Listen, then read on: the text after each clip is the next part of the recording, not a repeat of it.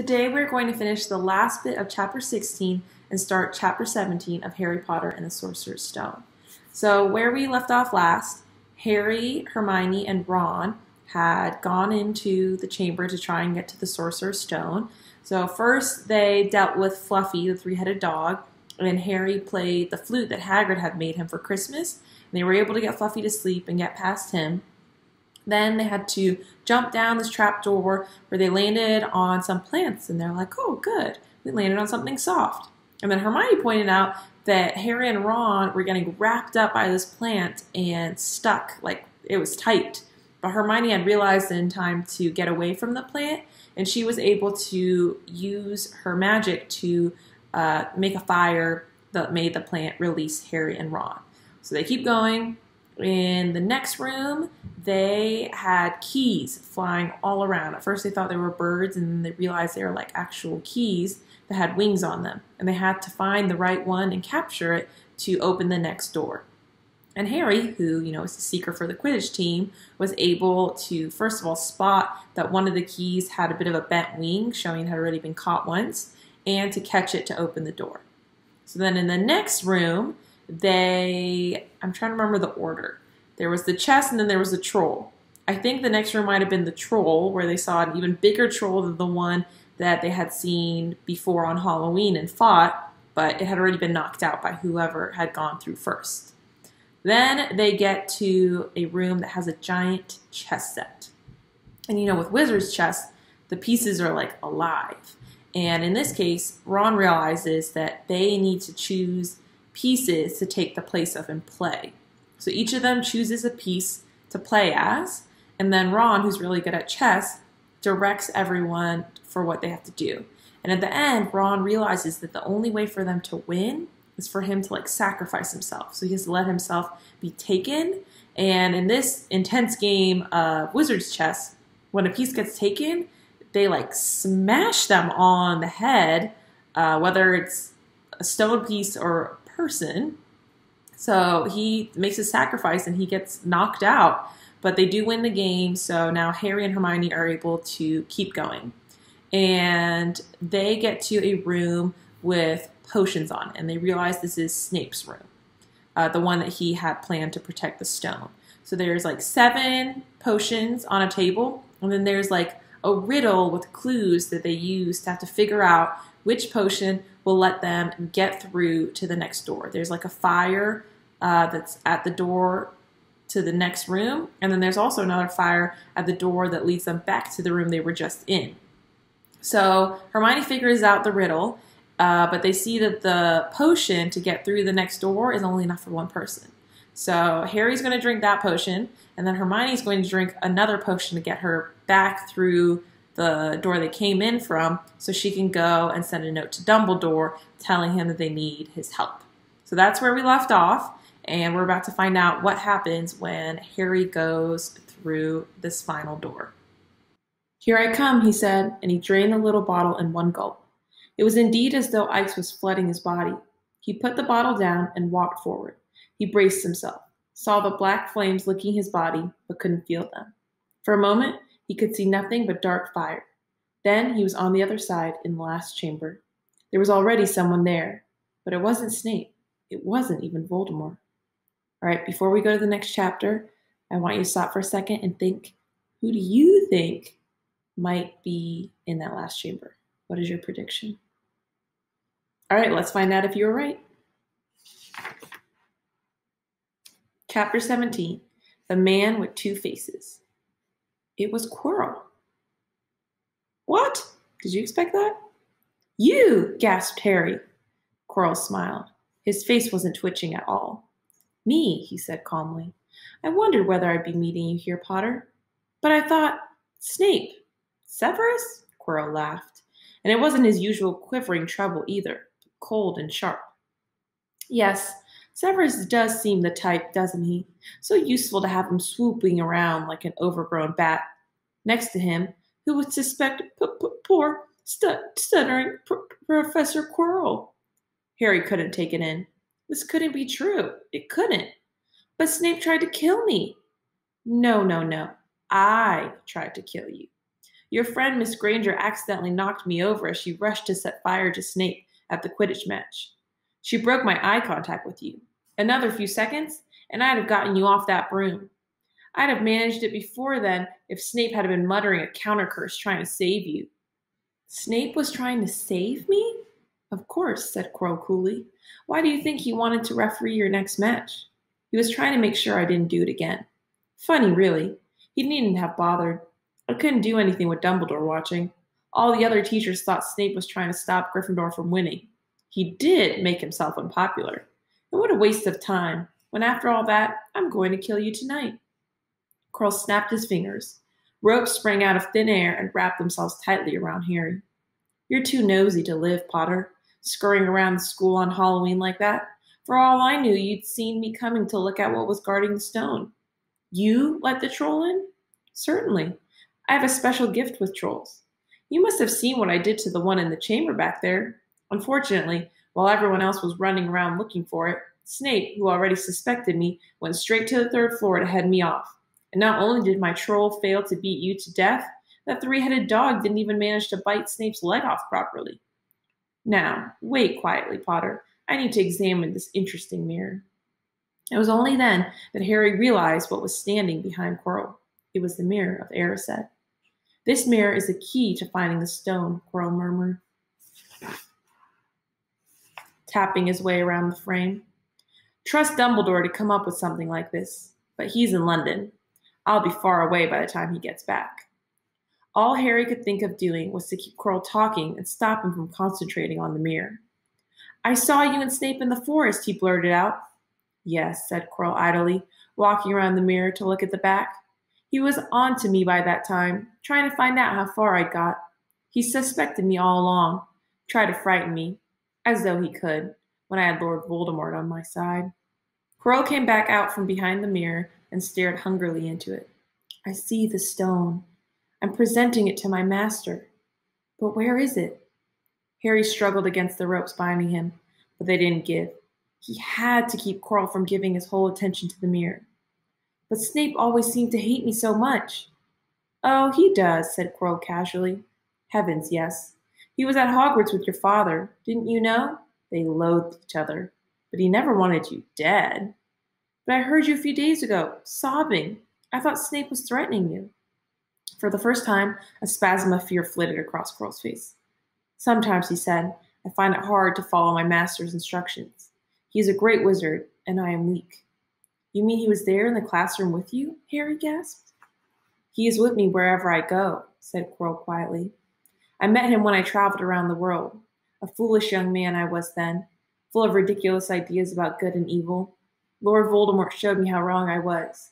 There is no good and evil. There is only power, and those too weak to see it.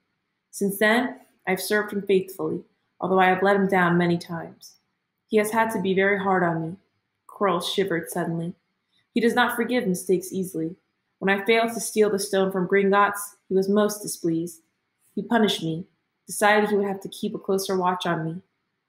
Quirrell's voice trailed away. Harry was remembering his trip to Diagon Alley. How could he have been so stupid? He'd seen Quirrell there that very day, shaken hands with him in the leaky cauldron. Quirrell cursed under his breath.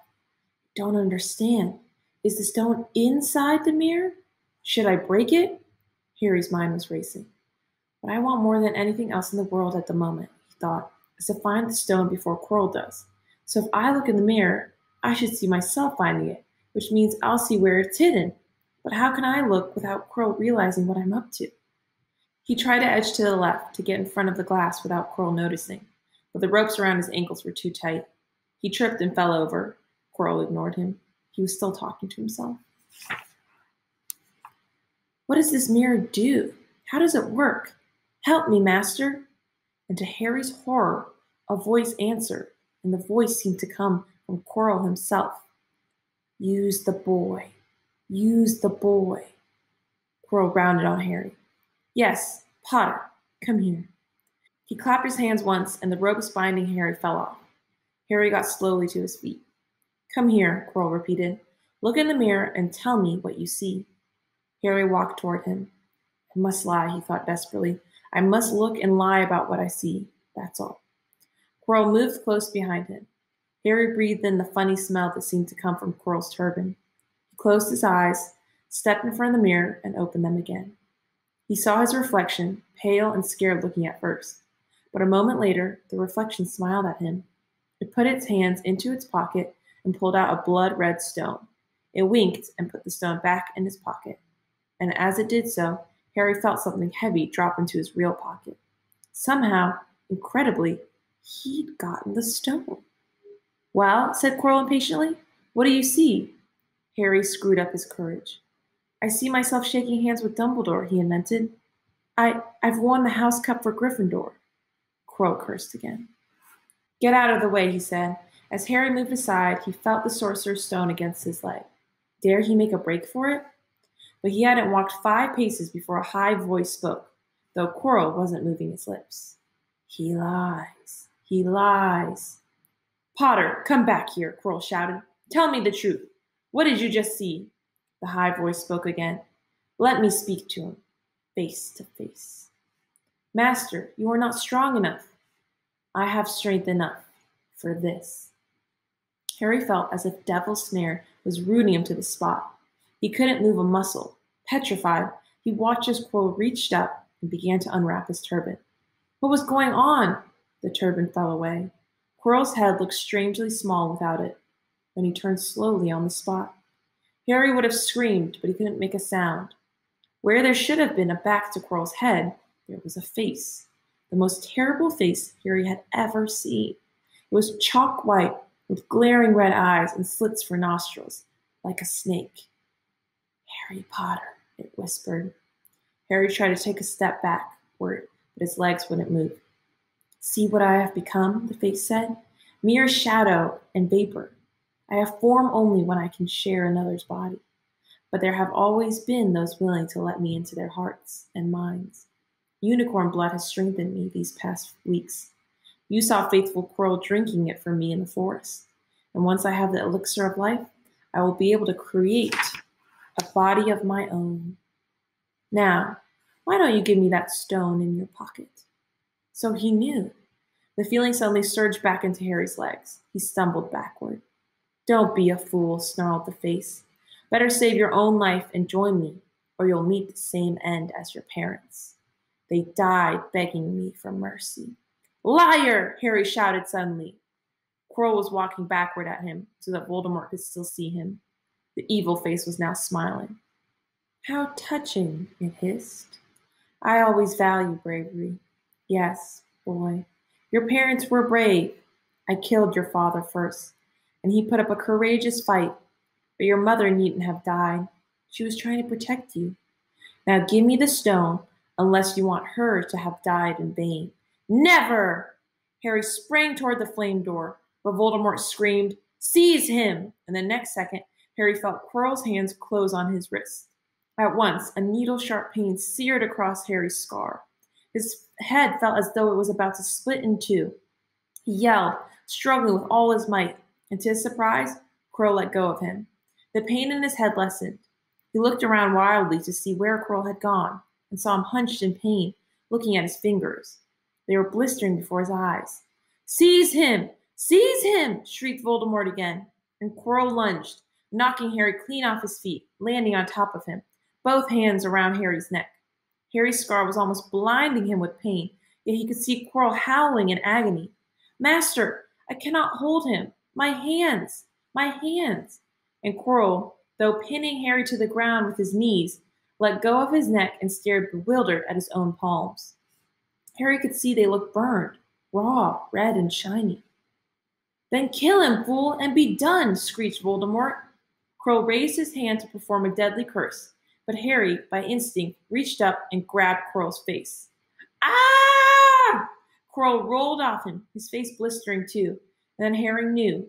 Quirrell couldn't touch his bare skin, not without suffering terrible pain. His only chance was to keep hold of Quirrell, keep him enough pain to stop him from doing a curse. Harry jumped to his feet, caught Quirrell by the arm, and hung on as tight as he could. Quirrell screamed and tried to throw Harry off. The pain in Harry's head was building. He couldn't see. He could only hear Quirrell's terrible shrieks and Voldemort's yells of, Kill him! Kill him! And other voices. maybe in Harry's own head, crying, "Harry! Harry!" He felt Quirrell's arms wrenched from his grasp, knew all was lost, and fell into blackness. Down, down, down. Something gold was glinting just above him. The snitch! He tried to catch it, but his arms were too heavy. He blinked. It wasn't the snitch at all. It was a pair of glasses. How strange. He blinked again.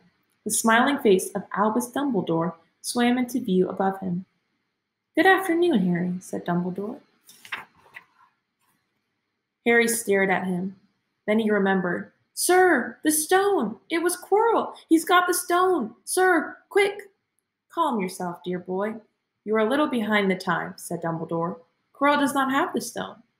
"Then who does?" "Sir, Harry, please relax, or Madame Pomfrey will have me thrown out." Harry swallowed and looked around him. He realized he must be in the hospital wing. He was lying in a bed with white linen sheets, and next to him was a table piled high with what looked like half the candy shop. "Tokens from your friends and admirers," said Dumbledore, beaming. "What happens down in the dungeons between you and Professor Quirrell is a complete secret, so naturally the whole school knows. I believe your friends Misters Fred and George Weasley were responsible for trying to send you a toilet seat. No doubt they thought it would amuse you. Madame Pomfrey, however, felt it might not be very hygienic and confiscated it." "How long have I been in here?" 3 days. Mr. Ronald Weasley and Miss Granger will be most relieved you have come round. They have been extremely worried." "But, sir, the stone." "I see you are not to be distracted. Very well, the stone. Professor Quirrell did not manage to take it from you. I arrived in time to prevent that, although you were doing very well on your own, I must say." "You got there? You got Hermione's owl?" "We must have crossed in mid-air. No sooner had I reached London than it became clear to me that the place I should be was the one I had just left. I arrived just in time to pull Quirrell off you." "It was you!" "I feared I might be too late." "You nearly were. I couldn't have kept him off the stone much longer." "Not the stone, boy. You. The effort involved nearly killed you.